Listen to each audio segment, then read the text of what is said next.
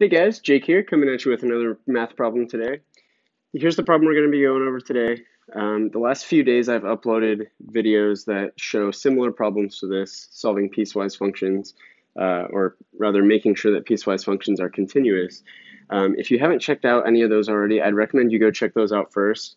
I'm going to kind of skip to a bit of a shortcut that is kind of specific to this problem, and I'm not going to explain in quite as much detail as I have been in my previous videos, kind of the reason why we're doing this stuff. So I'd recommend starting there and then come back to this video. Let's go ahead and jump into it. So again, we're basically just trying to find the value of the constant c that makes this piecewise function continuous everywhere, where our function f is defined by this piecewise function here. So we have, for all x values that are not 2, it's defined by this rational function here. And then when x equals 2, it's defined by this constant c. So the reason why we just have this function, or this kind of piece of our piecewise function, defined here for all x that's not equal to 2, looking at this rational function, you can see that if we plug in x equals 2 here, we would get as 2 minus 2, which is 0 on the denominator. So this rational function is actually not defined for x equals 2.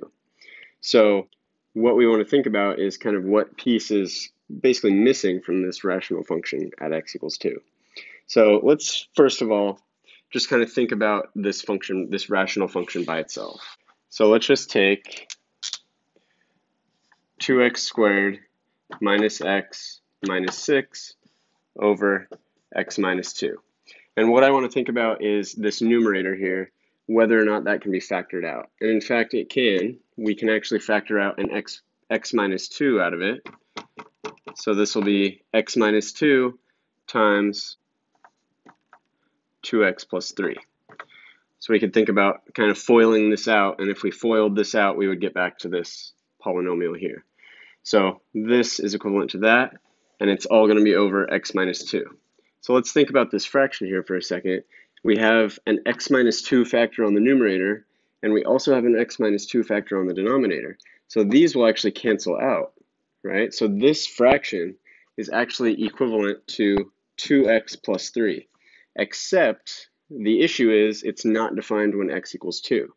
So these are the same, except when x equals 2, there's actually going to be a hole in that function. So basically, instead of thinking of this piecewise function as being defined as this, we can actually say that it is instead 2x plus 3 for all x's that are not equal to 2. Because we know that 2x plus 3 equals this fraction here, except when x equals 2.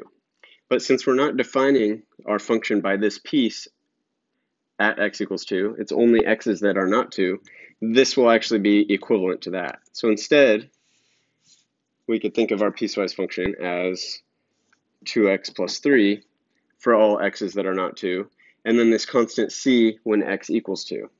So all we really need to do is make sure that at x equals 2, our constant c kind of fills in the hole that we have up in this function here.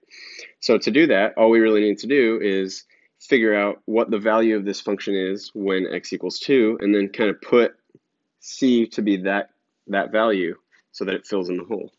So to do that, all we need to do is figure out the value of this at x equals 2. We just have to plug in 2 for x.